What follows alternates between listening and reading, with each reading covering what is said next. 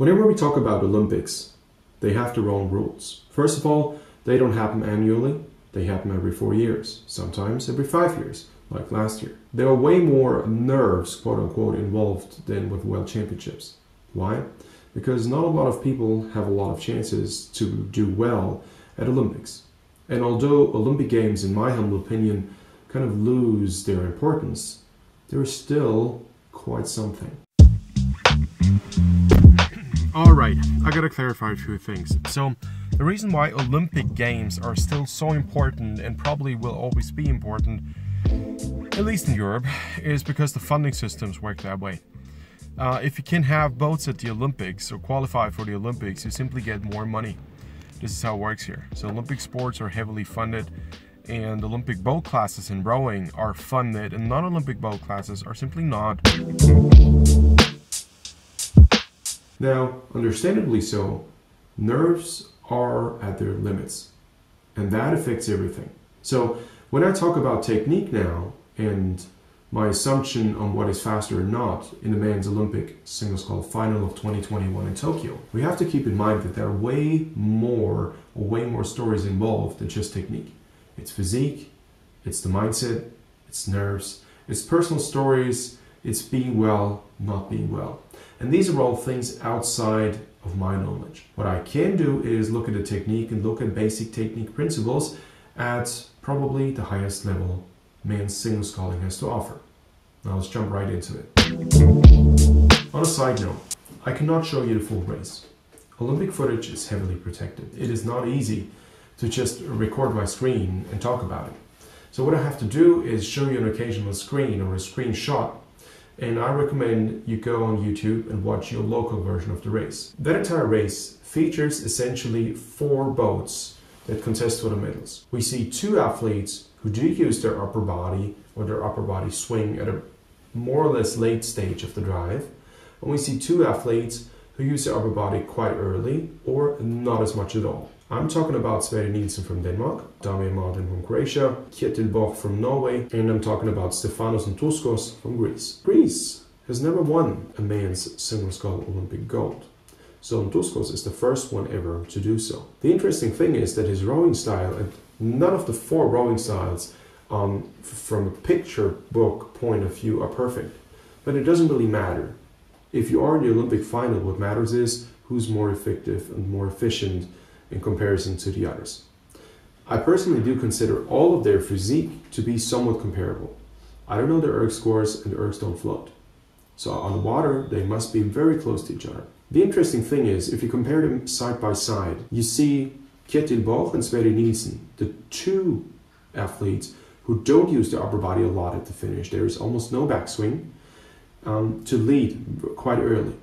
And the reason why this is the case, in my humble opinion, is that if you don't lean back a lot, you avoid one of the common mistakes a lot of rowers make, is that they're always inclined to sit on the rear part of their seat, not so much on the front part of their seat, which means the pelvis never gets to rock over nicely. Now, if you don't lean back a lot right from the start, so from the recovery on, it's much easier to get a nice rock over and a pelvis tilt. And I think this favors the 2 Scandinavian athletes. So Sverri Nielsen from Denmark, who's actually from Faroe Island, and Kjetil Borch from Norway. I think this is one of the reasons why they are in the lead. Their rowing style is more fluid, and I don't think it is as energy consuming as the rowing style of Damir Martin or Stefanos Ntouskos. However, Ntouskos and Damir Martin have an ace up their sleeves. The way they row allows them to generate a lot more boat speed, but it also costs a lot more energy. And I think this is the reason why Damir Martin is able to pull ahead of Sverri Nielsen at the finish. Mid-race, if you compare the stroke rates, Damir Martin strokes a comfortable 34, and he sits in 4th place for most of the time. Borch, who's in the lead, strokes a 37, but so does Ntouskos.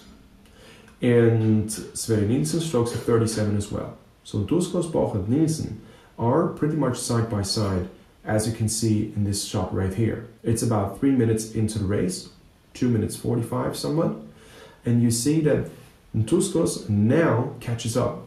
So interesting. If we look at the stroke rates early on, Ntouskos was 1 minute and 17 seconds behind Sverri Nielsen, who was in the lead at the 500 meter mark, and Kjetil Borch almost on par with him. So that's 400 of a second that separated Borch and Sverri Nielsen, the two leading boats. Damir Martin was in third place, a second behind. Ntouskos is in fourth. His style allows him to get more speed out of 37 strokes per minute than Borch or Sverri Nielsen get. And I'm pretty sure I'm right about this one. If you use more upper body swing per stroke effectively, you will get more meters per stroke with the same stroke rate. However, it does cost more energy, so you have to be physically able to do this. At the 750, Ntouskos is still behind half a boat length. But now the stroke rates match up, and now they're at 37. And you can see that at roughly 800 meters, Ntouskos starts to gain on the two Scandinavian athletes. Remember, the two Scandinavian athletes don't use their upper body as much as Scandinavian athletes are. Is Denmark part of Scandinavia? I don't think so.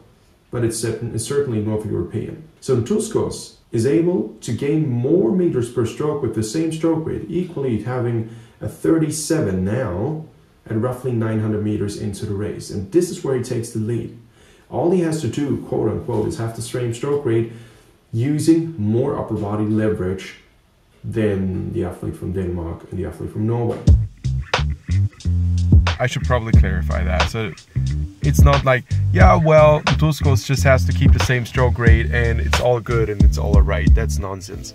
So with the style that Ntouskos has, it's doing a 37 is faster than doing a 37 with the style that Sverri Nielsen or Kjetil Borch have. But at 37 strokes a minute, you're also significantly faster, and this is essentially what's happening. But it is not equally, how to describe it? It is not as fluid because he puts in way more punch every drive. A 37 with the Ntouskos style or Damir Martin style means a lot more speed, but also a lot more work. So essentially he put in more work.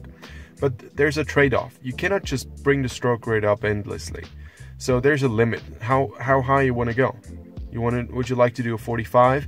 And the thing is, higher stroke rates do not get you the same speed advantage as a nice upper body swing during the drive. That's at least my experience.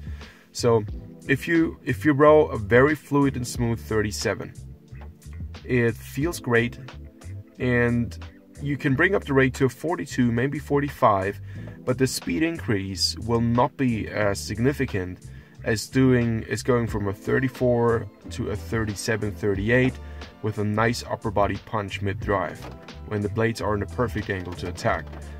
Is it more exhausting? Yes, it is, but it's also a lot faster. So again, it comes down to physique, but it's not like, yeah, well, it's only physique. It's technique and physique. It's having the right technique that suits your physique. And this is what is true with Ntouskos and also with Damir Martin. And this is what gets him the lead. At the 1000 meter mark, Ntouskos is in the lead for the first time by half a second.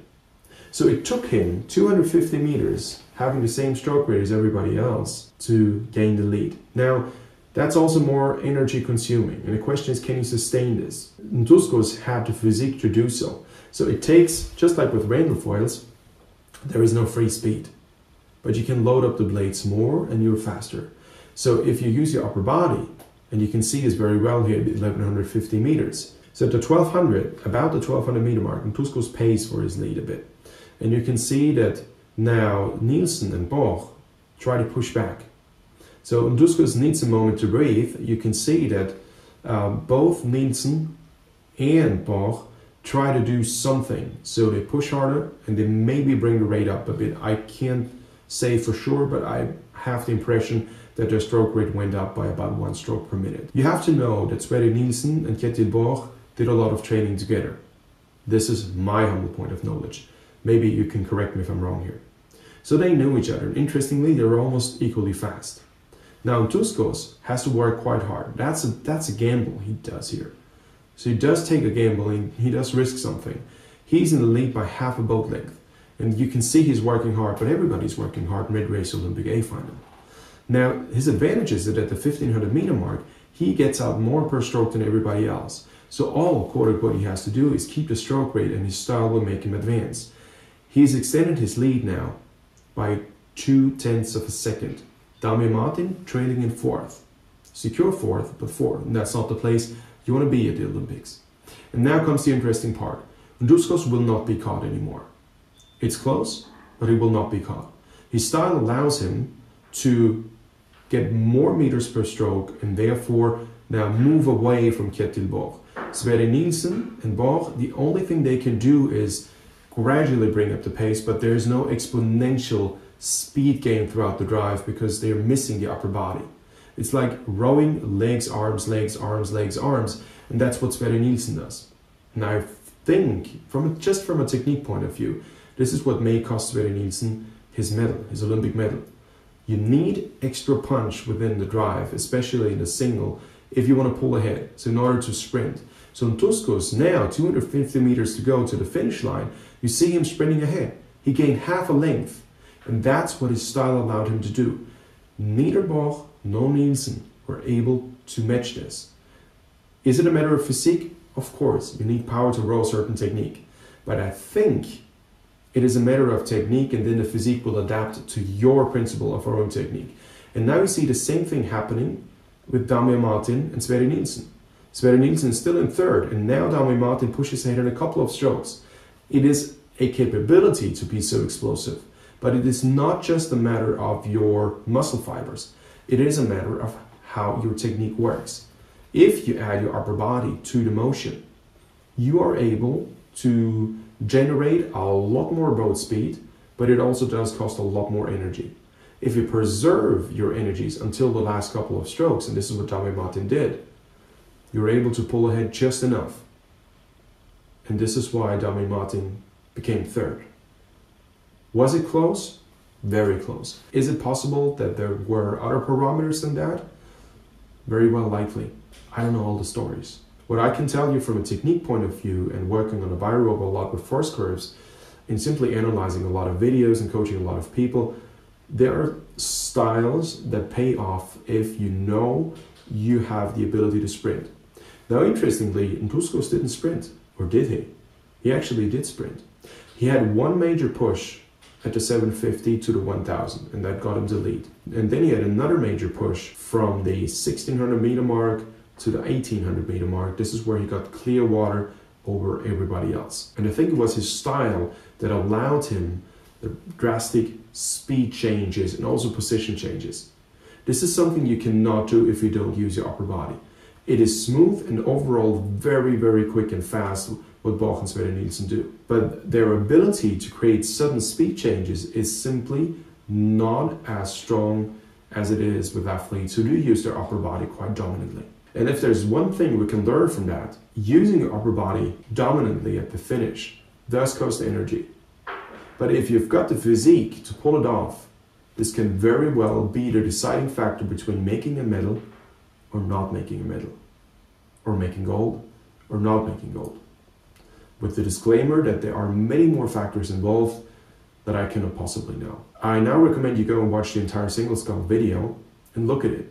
And I would love to see your comments in the comment section, or write me a message. You can reach me on Instagram, you can reach me on YouTube, on Facebook, and of course on rowing.zone. And I would love to hear back from you. What are the things I missed? What are the things that you discovered that I overlooked? Thank you very much for watching until the end. Go to rmtraining.com if you want to have your video analyzed as well. I'm looking forward to seeing you in the next video. Like, share, and subscribe. That's the only thing that's going to help to grow that channel. All the best to you. Bye-bye.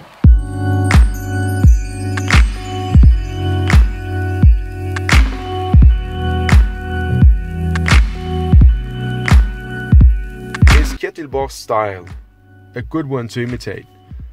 I think to a certain degree, yes, because his fluidity is awesome. His ability to keep the upper body is great. I think he pivots quite early, but that's just his style. Can you be fast with this? Well, duh. I mean, being second at the Olympics, this is a lot of people would give everything to get there. So it is awfully fast. It is very, very, very quick. But every now and then there's an athlete that comes along who does have the physique and the technique to have a punchy drive, and that's going to get a bit of extra advantage. And this is what happened with Ntouskos. It's that simple. So is Kjetil Borch's style not effective? No, it is great. It is a beautiful rowing style that paid off.